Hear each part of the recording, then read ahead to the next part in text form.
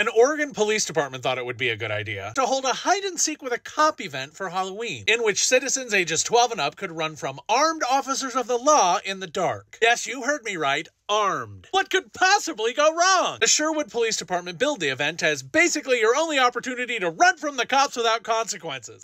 See, it's funny because normally you'd end up dead. The intent of the event was for people to see officers in full uniform and gear in a safe, fun environment. But in a country with a major police brutality problem, and no, that's not opinion, that is a fact, that's not really how the event landed to anyone normal, who basically all felt like it was giving more of a hunting humans for sport vibe. As one Facebook commenter put it, intriguing idea, but I don't think that citizens being more afraid of being offed by police than zombies is the flex that you think it is. And of course, that fear is orders of magnitude more pronounced for black and brown people, who are disproportionately targeted, as racial discrimination in policing is a huge problem in the United States. And when it comes to public perception, large majorities of both black and white people agree that black people are treated less fairly by police, and overall confidence in police reached an all-time low in 2023. So between all of that and of course the staggering number of police pew-pewings, have really had it with this app, of black citizens in this country, the backlash was so strong that the Sherwood Police Department ended up canceling hide and seek with a cop, though they blamed the cancellation on the media. But is it really that surprising that being chased by armed police officers was not people's idea of a good time? Perhaps in the future the Sherwood Police Department can,